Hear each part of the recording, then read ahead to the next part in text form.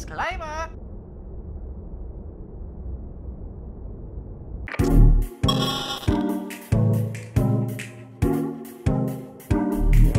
It's a lot of blue. Lot of blue. Hey there, Ray here. As we all know, Marvel Comics is no stranger to the media. In fact, it actually is media. But in the 1970s, Marvel Comics was a vibrant young teenager, not knowing where to channel all of its excess energy, especially compared to its middle-aged counterpart DC Comics. What I'm saying is that Marvel was basically just shelling out their IPs left and right to whoever would take them. Some to Hanna-Barbera, some to Universal Television, some to the Patty Freelong Enterprises, and even to Toei Company. Spider!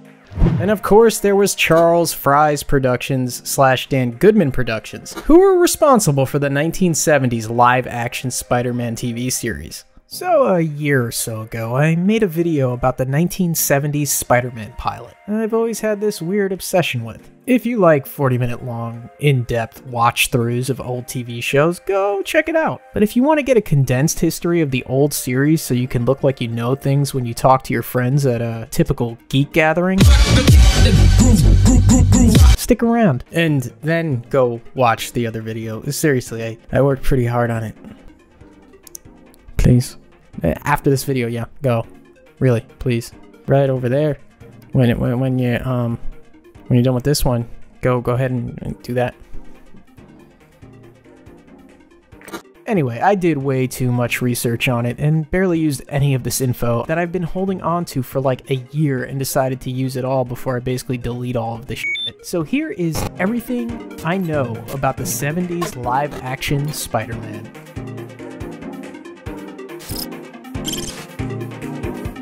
Believe it or not, The Amazing Spider-Man was not only the first live-action iteration of Spider-Man, but was the first superhero series of its kind on CBS. When the show was being filmed, there was no Wonder Woman or Incredible Hulk. In fact, Hulk was in its mere pre-production phase, and the many other CBS superhero shows were soon to follow. So they were pretty much running blind on how they would portray a comic book character like this in a television series. It's funny, because this is like mere months before CBS would be self-conscious about the amount of superhero shows they were producing. At the time this show was being filmed, there were no other shows that were even remotely like it on the air yet. So in a lot of ways, it paved the way. Shit, I'll get this in a second, hold on. Let's just do the next one. They almost changed the costume. A costume? The studio was actually going to take some liberties with the iconic Spidey suit right out of the gate. According to the book, Marvel the Characters and Their Universe, the producers approached John Romita early in production about an issue with the costume. When they did the first movie, Stan was in California and he called me up and said, they don't want to make him red and blue, recalls John Romita. My first thought was, they were thinking red and blue was too much like Superman, but that wasn't it. They said they had to make him red and black, which actually would not have been the end of the world, because against the blue matte, he would have turned transparent. And I said, wait a minute, the Children's Television Workshop solves that problem every day. They put them everywhere. They're probably telling you that because they've got a blue matte background and they don't want to repaint it. And that's exactly what it was. And the final costume for the series was remarkably faithful to its comic book inspiration. I mean, we all know it could have been a lot worse, right?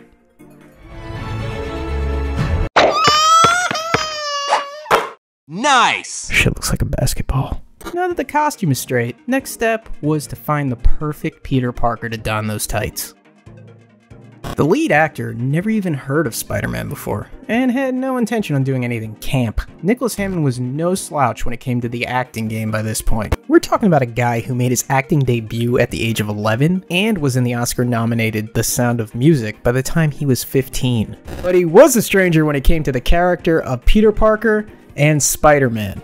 Well, I was doing a play in Los Angeles. I was doing an Oscar Wilde play, The Importance of Being Earnest. Who knew that the night that the CBS executives came to see the show, I didn't know they were in the audience. And the next day I got a call asking if I would come in and talk to them about playing this character I had never heard of in my life called Peter Parker. And the more I heard about it, the more interested I got, and they got interested, and we all decided we wanted to just go for this and make the guy as believable and real as we possibly could. And frankly, I had no idea this kind of fan base existed. Now, I have this here not to go dookie on Hammond, but to show an example of the contrast between the 70s and today. If you ask any of today's Spider actors about their opinions on Spider-Man, their responses are almost always typically the same. How they grew up with it and how they ran around in Spider-Man costumes as kids and watched the movies growing up. Except for Toby here, I guess. I missed the part where that's my problem. There's the meme. There he is. At this point in Spider-Man's existence, he had only been around for half past a decade. So as an actor in the 70s, you get the part of Peter Parker and you think to yourself,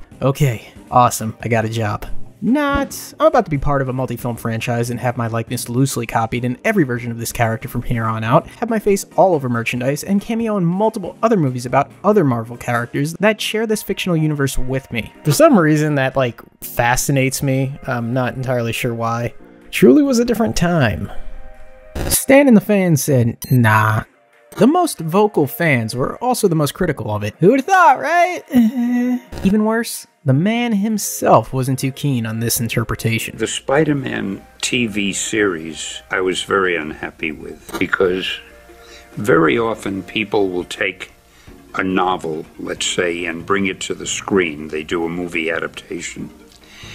And they will leave out the one element, the one quality that made the novel a bestseller. With Spider-Man, I felt that the people who did the live-action series left out the very elements that made the comic book popular. They left out the humor, they left out the human interest and playing up the personality and characterizations and personal problems. To me, it was just a one-dimensional show. Stan was so unsatisfied that he actually met with the series producer Daniel Goodman to complain to the writers and CBS network executives that the show wasn't enough like the comics. Goodman said, my concept was to make Spider-Man more acceptable to the general audience than just to the kiddies, and perhaps there was a clash of ideologies. We had to compromise as CBS was sold on my original sales presentation of a primetime general audience show. I'm sure the main reason for its comic inaccuracies was due to budget and tech restraints of the time, but man, they could have done Kingpin or maybe the Punisher in an episode or something. Maybe I mean shit, throw Man Mountain Marco in there. I don't care. Damn it, you upset Stan. So I was disappointed in it, and it didn't do well. It didn't last very long. But Stan, it did do well. No. Shit, I just interrupted Stan Lee. Does that mean I'm going to hell? It did pretty well in the ratings. The pilot aired on September 14th, 1977, and it was actually a ratings hit for CBS. The pilot garnered a 17.8 rating with a 30 share. What does that mean? Well, a 30 share basically means out of everything on TV at the time, 30% of all owned TVs were tuned into Spider-Man, and 17.8% of all those potential viewers were actually watching it. This was actually CBS's highest rated show for the entire year. Here, let's take a look. Wait a second. Holy shit, the Incredible Hulk? Is that a typo? I find that way funnier than it actually is. Anyway, here it is. This enticed CBS to actually pick the show up for a limited 5-episode run. Each of these episodes also debuted very well, with the first obtaining a 22.8 rating with 16.6 million viewers, which not only made it the best rated program for the week on CBS, but the 8th best rated program for the week overall. The series itself actually ended up being the 19th highest rated show of the entire network season. However, despite all this, it never really had a designated time slot. We're coming on Wednesday, a special presentation of Spider-Man. $1 million worth of rare coins are stolen, and Spider-Man's out to solve this baffling crime. Don't miss this special presentation of Spider-Man. Wednesday at 8, 7 Central and Mountain. Now that's a come-on. So we got a show that's really killing it in the ratings, and despite, fans not being happy with it, it's still making money. It's not the money. But CBS was still reluctant to commit to giving the show its own designated time slot for the 78-79 season. The reasons mainly being that the series was pretty expensive to produce and continued to underperform with their young adult target demographic. The second season, only being 7 episodes, were aired inconsistently throughout CBS's 78 and 79 1979 season. They actually would use the show itself as a time slot weapon, scheduling it to oppose competing shows at the same time slot, with plans of hurting their competitors' ratings. Around season 2, you also saw a lot of changes from the previous season. Lionel Siegel, the producer of The $6 Million Man and The Bionic Woman, took over productions, trying to lean the stories even more towards an adult audience, describing his approach as being more grounded, to make it more relatable and down to earth, which is what Spider-Man sort of was anyway. He did this by replacing Detective Barbera with some attractive chick, and replacing this attractive chick with another attractive chick. They even went as far as toning down his powers. More, I guess? Season 2 sort of departed even more from comic book style storytelling, and the continued lack of any recognizable comic book supervillain seemed to nudge the show even further away from dedicated Spider fans. Despite the series continuing to do well in the ratings during its second season, it still was not quite clicking with that target audience. By this point, it's fairly commonly known that CBS was worried that they would be considered a one-dimensional superficial superhero network. Wonder Woman just finished its last season. They had just finished the Captain America and Doctor Strange TV movies, and they just finished up the last season of ISIS and their live-action Shazam. And the network was still airing The Incredible Hulk. Incredible. So dumb. So CBS was just itching to thin out their superhero content. So unfortunately, CBS canceled the show shortly after the ending of the second season. Got him. They almost did a Hulk crossover. In a 2002 interview with SFX magazine, Nicholas Hammond actually revealed that there were plans to do an Incredible Hulk crossover.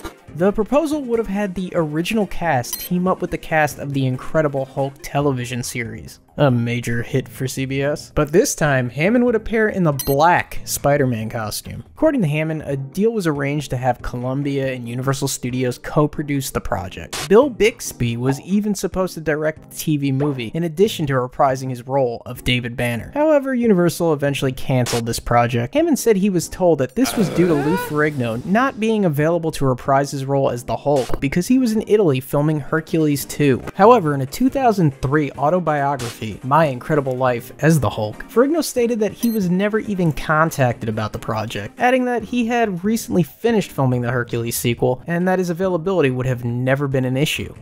Spidey's stunt double was the Throughout the series run, Spider-Man spun webs, clung to ceilings, swung on buildings, and climbed walls, though at times questionably.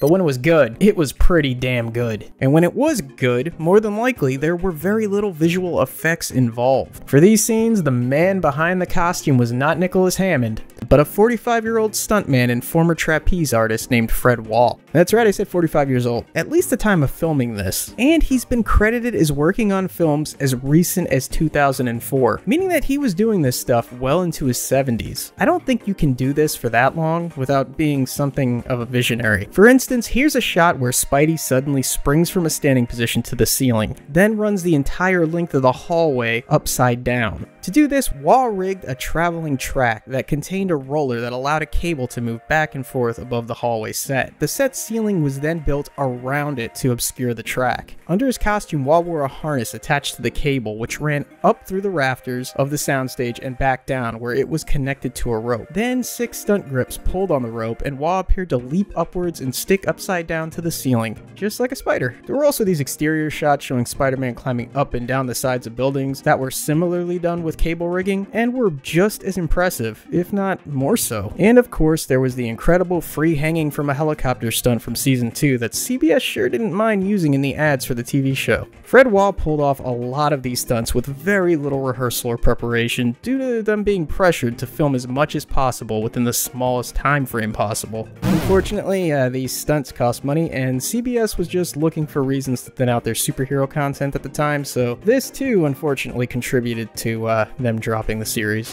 It's actually a trilogy. Sporadically and by many different publishing companies, every episode of this show managed to make its way to cutting-edge VHS. But outside the US, they actually tried releasing these as full-fledged movies. I'm talking about full-fledged theatrical releases. So yeah, with the pilot being considered the first movie, centering around Pete's origins as Spider-Man and his battle with the iconic villain, the Extortionist, I'm just kidding. He isn't iconic. He's just some chubby cult guy. There were actually 2 others released after that. The second in the series being Spider-Man Strikes Back.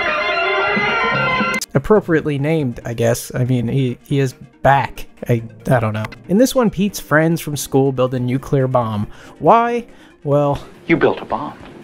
To prove how easy it was, we weren't going to explode it. some rich old dude steals that nuke and then threatens to use it to kill the President of the United States and thousands of other innocent people if Spidey doesn't find it in time. This one is actually comprised of a 2-parter TV episode called Deadly Dust that they just glued together and then shelled out into movie theaters. In typical late 70s fashion, it's full of white guys pretending to know karate.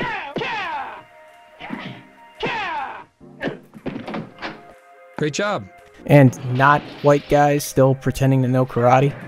I guess all you have to do is yell a lot and karate chop something. The film was theatrically released in European territories on May 8th, 1978, and received a VHS release in 1980, alongside the 3rd movie in this trilogy, being Spider-Man: The Dragon's Challenge, basically made up of another 2-parter called The Chinese Webb, which was actually the series finale. This one was theatrically released in European territories on February 3rd, 1981. In this one, JJ's old friend, who happens to be a Chinese minister falsely accused of espionage during World War II, pays him a visit and asks him to try to help him find 3 ex-Marines that could clear his name. But of course, back in Hong Kong, there's another rich old dude who is banking on him being kicked out of office. So Spidey plays bodyguard, yada yada yada. Strangely enough, the production team actually filmed 3 to 5 minute new bridging sequences between these 2-parters to make the story easier to follow in theatrical form. All of these scenes took place in the Daily Bugle and were never part of the original airings of the TV show. Needless to say, not a lot of people dug them. Their cinematic releases were very short-lived, so short in fact that you can't even find any box office info on these. I can tell you one thing though, Richard Combs from the Monthly Film Bulletin even went as far as describing it as a cut-price Superman that lacked any of the charm of the original comic. But you know, that's one thing I kinda would have to disagree with. Despite its quirkiness, it does have charm. There is something about this show that just fascinates me, and I have no idea why. So there is a whole lot of information about something probably no one cares about. In the end, the show wasn't bad. It wasn't entirely great either from a technical standpoint. Don't get me wrong though, it did get a better footing towards the end of the series, as much as I may joke around about it. But what's fascinating is that this was what was done with a show about a comic book character that was at the time only 15 years old. Nowadays, there are 15-year-olds that think they know everything about comic books that are 60 years old. That makes me sound like an old person. I hope not. And with all that done, we can finally say goodbye to 1970s Spider-Man.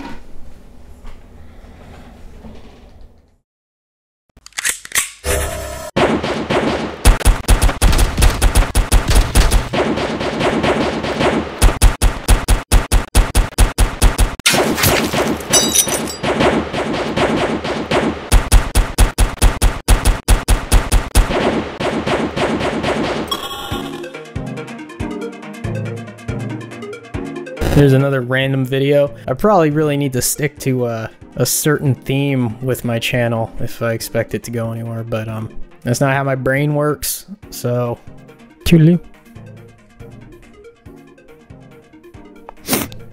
And thank you so much to whoever is watching this. Goodbye.